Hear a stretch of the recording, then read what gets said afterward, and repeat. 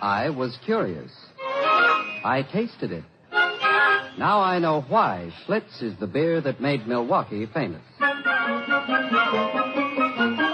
If you like good beer, you'll find it pays to be curious and learn about Schlitz for yourself.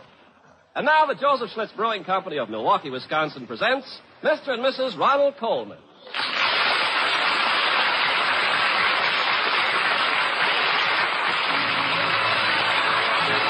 And now, the Halls of Ivy.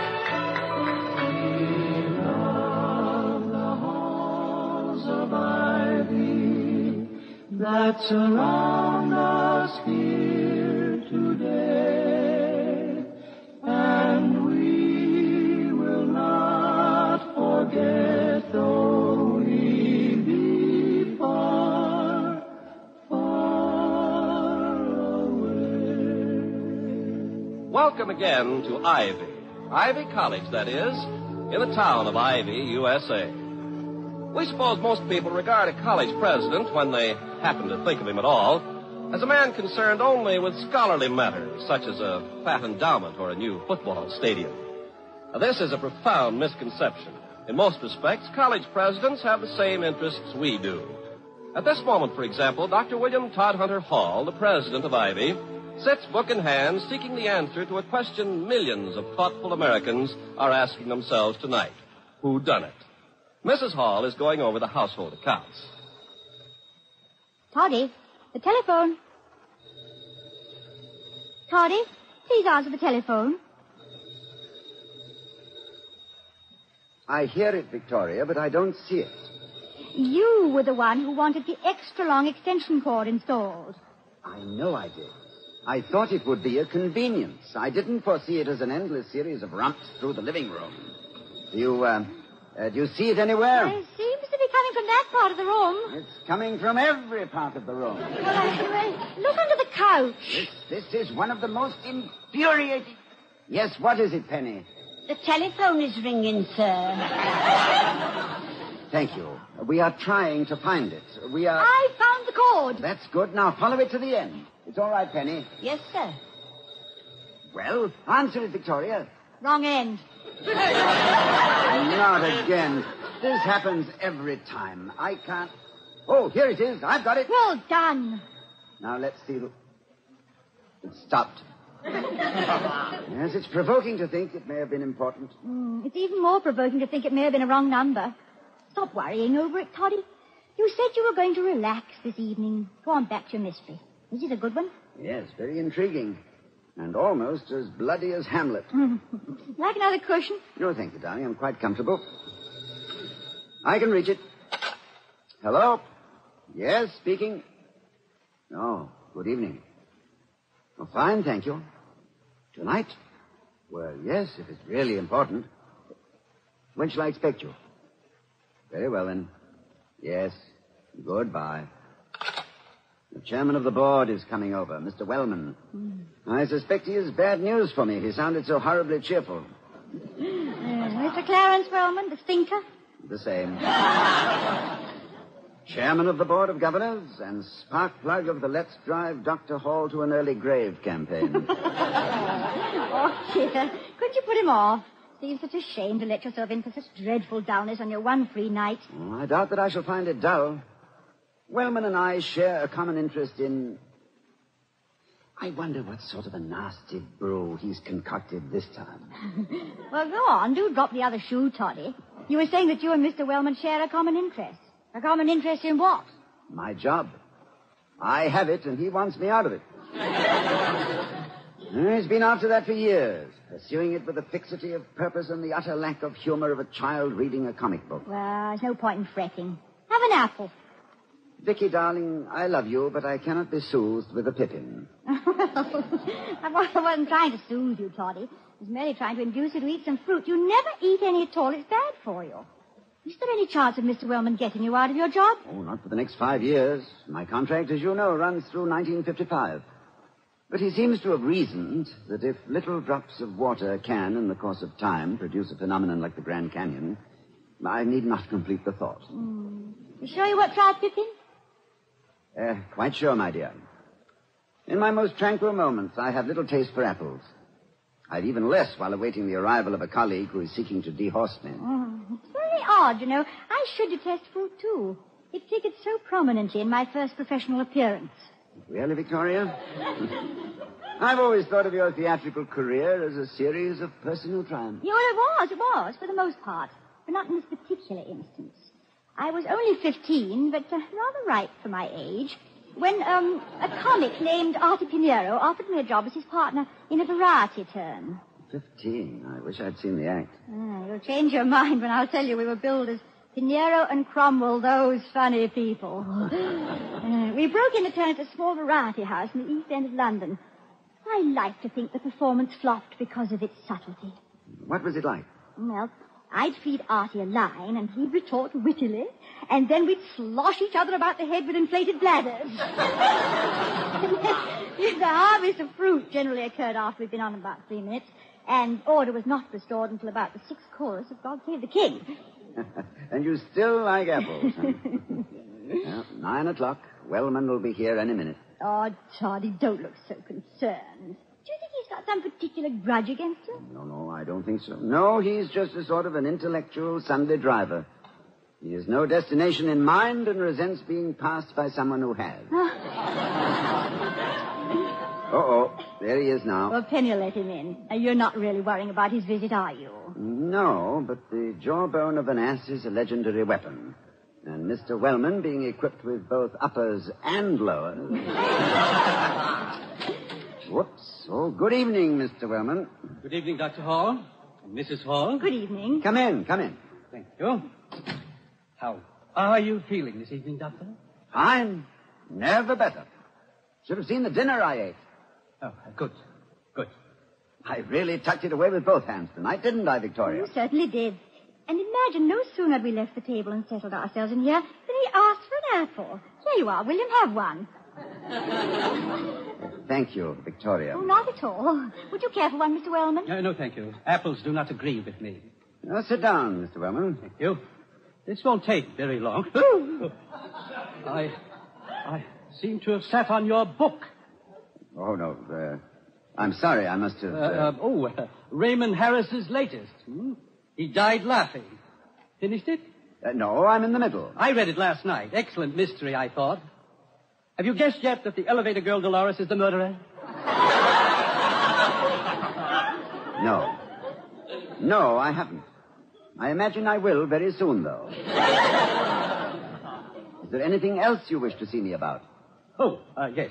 I have here a copy of today's edition of the students' newspaper, the Ivy Bulletin. I want to read the editorial to you, if I may. Just listen to this. The statements issued by our Board of Governors resemble the peace of God in that they are beyond human comprehension. Never has so much pap... What? Let me see that. It's quite the most vicious attack I've ever read. Who's responsible for this? Young Buckley, I presume. Jared Buckley, the editor. I shall most certainly demand a full explanation. The governors were so incensed when they learned... The board knows of this? They know of this editorial? How? I had some other business to take up with them and called an informal meeting early this evening. This was taken up in passing. I naturally assumed they were already familiar with it. Naturally. Everyone knows that prosperous industrialists spend most of their time devouring student publications. It was an irregular meeting, Doctor. I trust it does not upset you. Oh, not in the least. Victoria, may I have another apple? Of course, here. Thank you. I assumed the board would be familiar with the editorial because of my own interest in the bulletin. I was its editor while a member of the class of 1907. Imagine my horror when I realized they had heard nothing about this editorial and never would have had I not brought it to their attention. You must have felt dreadful. I immediately tried to undo the damage I had so innocently caused. I told them I felt certain there was some explanation for an editorial which discussed me and the other members of the board in terms one would not apply even to a mongrel dog. And that failed to calm them? My efforts to pour oil upon the troubled waters merely incensed them the more. Incredible. They instructed me to go to the root of the matter and to announce to you that they would press for Buckley's expulsion. His immediate expulsion. The decision to expel rests entirely with me. Until I know the full story, I refuse even to consider it. The members of the board are entirely justified in their resentment. But so drastic a step is not to be thought of prior to full investigation. Well, of course, that's a matter resting entirely between you and the members of the board, of which I merely happen to be the chairman. Good heavens. Look at the time. I didn't intend to stay this long. I must have bored you to death with my dull, sharp talk, Mrs. Hall. Oh, not at all. Your visit was very stimulating. Gave me all sorts of ideas. Very kind of you to say so. Good night, Doctor. Don't bother to see me to the door. Good night. I want you to know I'm fully aware of how you've gone out of your way in this matter of the editorial. Oh, no, don't mention it. I always like to do whatever I can. Yes, that's what I mean. Good night. Is it as bad as it sounds, darling? No, I'm afraid it'll require more than 6 choruses of God Save the King to save this act, Victoria. I must see young Buckley at once to determine exactly what prompted his outburst. I'll have Grogan locate him. I'll call him now. And... oh, no. What is it, Toddy? It's gone. That leaping telephone has slipped its leash and run to cover again. Come on, Vicky. You take that side of the room and I'll take this side. Between us, we should be able to run it down by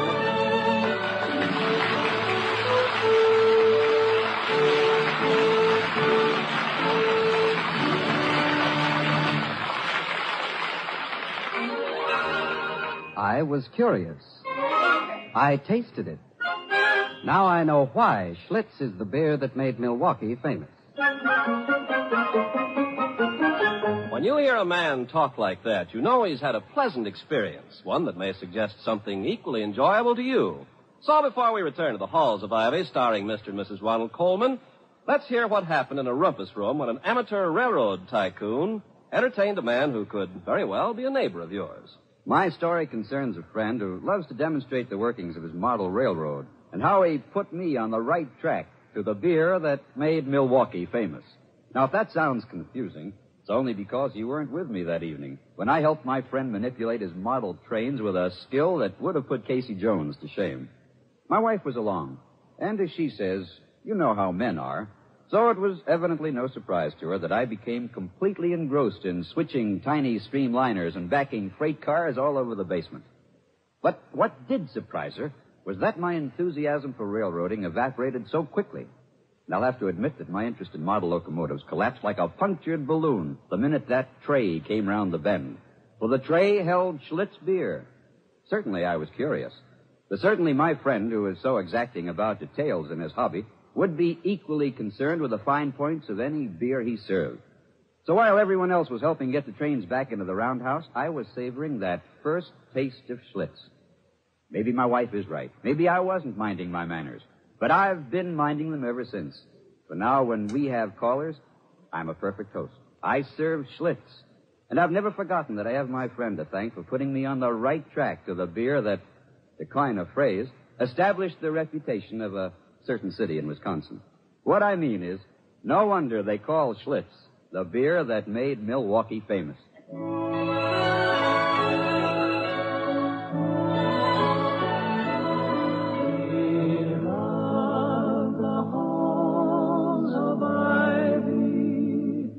That surround us here today.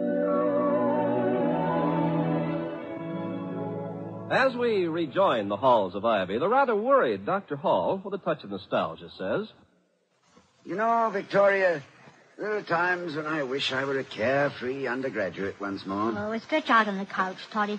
Put your head in my lap. There. That's good. You know, in those days, I used to wear a yellow slicker covered with funny sayings, such as banana oil. And I wore a blazing red felt hat known as a whoopee crusher. I drove about in a purple Stutz Bearcat sounding an enormous klaxon horn incessantly. Whatever for? Why, I had to. In order not to be conspicuous. We were all alike. What the devil's the matter with Grogan and his campus police? Shouldn't take this long to find Buckley. Oh, relax, Toddy. I'm sure it's not the... It's all right. Don't move, Vicky. I have my foot on it. Hello. Speaking. Yes, Grogan, have you found him? Good. Thank you very much. Good night. Young Buckley is on his way over. Now, you won't be too severe with him, will you, Toddy? You can be terribly intimidating, you know. Inasmuch as Buckley stands 6'4" and came out of the war covered with decorations for bravery beyond the call of duty, I don't think you need be unduly concerned for him, Victoria. If you must have fears, let them center about me. No, I don't relish this interview at all. If he published a retraction, would that smooth things over? I'm afraid not. Mr. Wellman, the entire board, in fact, will be appeased by nothing short of a human sacrifice.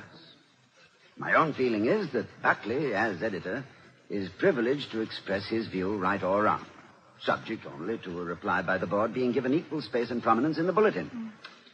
I have very strong feelings about the freedom of the press. That's one of the reasons I love you, Toddy. You have strong feelings about everything. Thank you, Vicky. I also have very strong feelings about the freedom of reading. Our press is free to report and interpret, and is also free to distort and suppress. The public is free to read what it will, and is also free to disbelieve and go behind the printed word. Free is a short word that goes a long way. It's one of the most beautiful words in our language. Ever since the Chinese invented movable type half a century before Gutenberg, freedom has been moving forward, in spite of a few bad publishers and stupid readers. A responsible press and an informed public... excuse me, am I making a speech again? Yes. The same one you gave to the journalism class last month. You fixed it up a little. What do you do if Mr. Wellman insists Buckley be expelled? Oh, I'll fight him. Even though the board may take my contract and... Tell me, is it very difficult to manipulate an inflated bladder? Oh.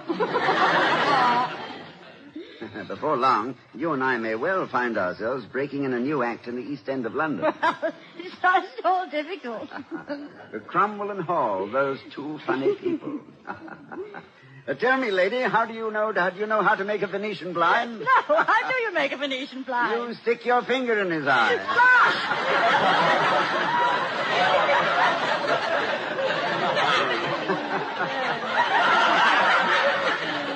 Oh, dear, I hope your London audience is mellowed by now. Yes. Tell me, Dr. Hall, when did you first begin to suspect that you had an aptitude for the theater? Oh, I think it was when I first saw you in Give Them Tears in London and returned to see it another 25 times. I'd never before noticed any particular urge in that direction. But it wasn't until our first date that I realized what a talent I had for acting. I remember I'd lost my book of traveler's checks that afternoon and found myself that evening standing at the stage door, not a penny in my pockets, waiting for the one woman in the world upon whom I wished to make a favorable impression. No, Toddy. The casualness with which I masked my agony convinced me the stage had lost the genius when I embarked upon an academic career. So sorry to have kept you waiting, Mr. Hall. In view of the reward, Miss Cromwell, my time was well spent. You look very beautiful. Oh, this is for you. Oh, it's lovely. I've always thought a single rose more charming than great big bouquets of them. Really? I'm very glad. I'll wear it in my hair. What made you decide to bring me just one? Did you know I preferred it? No. It seemed like a good idea somehow. May I say its beauty has faded by comparison? Oh, no. And the more ways in which you say it, the happier I'll be. It's foggy tonight, isn't it? Is there a taxi out there? I imagine there must be. I'm absolutely starved. I never eat before a performance, and I'm always ravenous at the final curtain. Where are we going? I haven't decided yet. Oh, well, we might go to the Wedgeley. The food's heavenly. You very hungry? Well, it's funny, but at the moment, I seem to have no appetite whatsoever. Well, I think I could eat for both of us. This fog is extraordinarily thick. Where's your taxi parked? I can't see a thing. I'm completely lost. Oh, well, your driver's probably not waiting for you anyway. Taxis are at a premium on nights like this. Fortunately, the Wedgeley's only round the corner. Do you mind walking? Not at all. In fact, I'm in favor of it. You're very quiet. I was thinking that this is like a daydream come true for me. In London, on a sabbatical, walking in the mystery of night and fog, with you on my arm.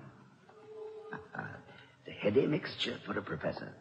What would you be doing if you were back home now? On a Saturday night? Oh, I'd find something stimulating to do, I suppose.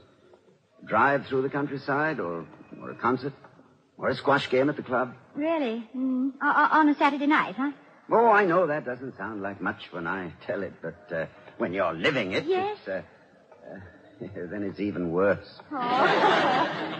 But I'll remember an evening like this for the rest of my life. The way it's gone these past few minutes, that is. I think I'd best tell you now that I can't take you to the Wedgeley, nor any place else, because I haven't any money. What? I misplaced my traveler's checks. The only money I could raise was 2 shillings. Borrowed it from the doorman at the hotel. And I spent that for the rose. I'm terribly sorry. Oh, no. Don't apologize, please. How did you get to the theater from your hotel? You're stopping at the Hanover, aren't you? Yes, I walked. All the way? It's the other side of London. Oh, I started around 7. Shall I take you back to the theater? No. Professor Hall, may I say that never in my life has anyone walked a dozen miles to see me, and I'm very moved. Then I'm glad I ran part of the way. Oh. Do you think you could walk another 2 miles? Of course. Why? Well, my flat's only 2 miles away. There's a perfectly delicious steak waiting, and I happen to be the best cook in the world. Oh, thank you. Thank you. Why, not at all, sir. You've lifted a mountain from my heart. Do you mean you want to see him or don't you? I thought you'd be angry. Why should I be angry? Toddy, Penny wants to know whether or not to show young Buckley in. Buckley? Who's Buckley? Oh, Buckley! Yes, of course. Yes. Oh, yes. Yes. Show him in. Vicky, darling, will you entertain him while I put on a coat? A certain formality is required, and a dressing gown yes, is of course, hardly... of course. I'll be down immediately. Mrs. Hall? Yes. Good evening. Mr. Buckley? Yes, Jared Buckley, Corporal, United States Army. Retired. How do you do? Won't you sit down? Thank you. You've never been here before, have you? Yeah, no, ma'am. This is my first visit to the powerhouse. Oh, the powerhouse. Is that what the students call it? Yes, ma'am. Well, this fire feels good. Winter is really here, isn't it? Saw a whole covey of good humor wagons flying south this afternoon. I hope this call hasn't inconvenienced you. That's all right. I was out with a girl. Well, the thought seems to sadden you. She annoys me. In my relationship with her, I'm something like the hands on that clock over there. I have the feeling I'm making time, but at the end of the day, I'm right back where I started. Oh, well. Have you any idea why Dr. Hall wants to see me? Well, he'll be down directly to tell you himself, but I don't think I'm violating a confidence to say it has to do with the editorial in today's bulletin. You mean he read it? He knows most of it by heart. A millennium is at hand. Someone has finally read an editorial in an American newspaper. Well, is that so very unusual? Unusual. Mrs. Hall, if I were delegated to guard our atomic bomb secrets, I couldn't think of a better way than to print them in bold-faced caps as a newspaper editorial. So someone has read an editorial in the Bull. We must be getting a following. Oh, yes. A passionate one. Well, possibly it's deserved. Today's editorial did have a certain style. If you do say so yourself. Oh, I'm not being immodest. I didn't write today's editorial. What's that? I said I did. Oh, good evening, Dr. Hall. You say you didn't write today's editorial? No, sir. It's a reprint. A reprint? Of what? Of an editorial that appeared in the Bull years ago, 40, 50 years ago. Written by a fellow named, Wellman. Clarence Wellman. No. Yes, sir. Is he any relation to the Wellman on our Board of Governors? They are one and the same. I hope you're not angry, sir. Oh, no. No, quite the contrary. I have never been more pleased. Oh, I'm glad. I think you're doing a remarkable job with the Bull. Yes, indeed. Yes, sir, you'd be surprised at the comments I've heard. Oh, thank you. Thank you very much. Well, that's all I wanted to say to you. Thank you for coming so promptly. Yes, but what? Well, I mean, I don't understand. Why did you... Oh, well, good night, Mrs. Hall. Good night. Good night, sir. Good night, and thanks again. Don't mention it. Good night. It's good to see you laughing again, Toddy. Oh, it feels good, too, my darling. Now, will you sit quite still while I make a very pleasant phone call? If you don't mind my snooping. I have neither the mind nor the will to stop you. Now, come closer. Who are you calling? You'll see. Hello, Mr. Wellman. Yes, This is Dr. Hall. Doctor. I am pursuing this editorial investigation with all possible speed. Your promptness is most commendable. Thank you. You consider the editorial most destructive, don't you, Mr. Wellman? More than that, student opinion of this nature can destroy forever the authority of this college. And you feel, then, that nothing short of expulsion would be proper punishment for the author? Beyond expelling him, I personally would like to send him to prison. I consider the writer unfit for any association with Ivy. I see. Shall I say that to the board in the morning, Mr. Wellman? By all means. Very well. But before I hang up, I feel that you should know that Jared Buckley did not write it. Then who did? You did, Mr. Wellman, in 1907. Good night.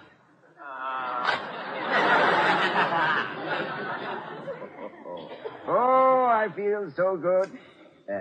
Vicky, What? would you like to play a game I just thought of? A game? What game, Toddy? I'm going to blindfold you, hide the telephone, then go down to the drugstore and call you up.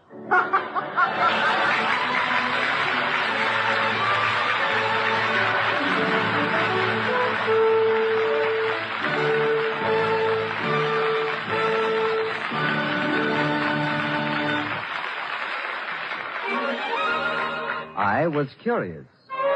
I tasted it. Now I know why Schlitz is the beer that made Milwaukee famous.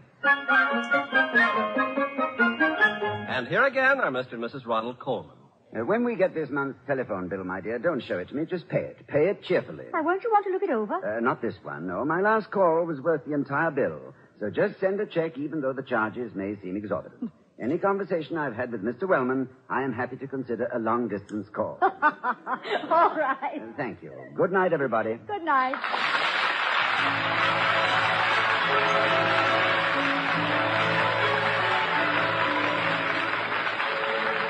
We'll be seeing you next week at this time at the Halls of Ivy, starring Mr. and Mrs. Ronald Coleman. The other players were Herbert Butterfield, Roland Morris, and Gloria Gordon. Tonight's script was written by Walter Brown Newman. The music was composed and conducted by Henry Russell.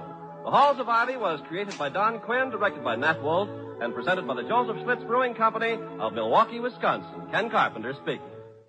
Next, hear We the People over most of these same NBC stations.